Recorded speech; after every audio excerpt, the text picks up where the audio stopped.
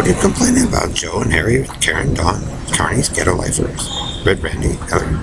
You're Joe, you forced us with the Negroes and the All-Americans. We were cowards if we didn't. We had to do it with the All-American and the Blue By Boxes. Remember, Joe and Harry?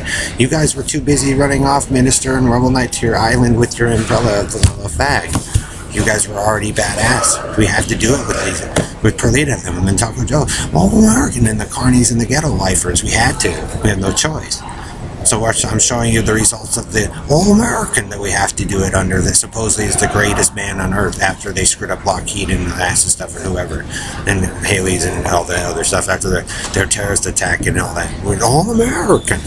It was just simply All-American, Joe, and the Negroes. So, of course. While you guys got to go run off and do whatever the fuck you wanted with other people's shit.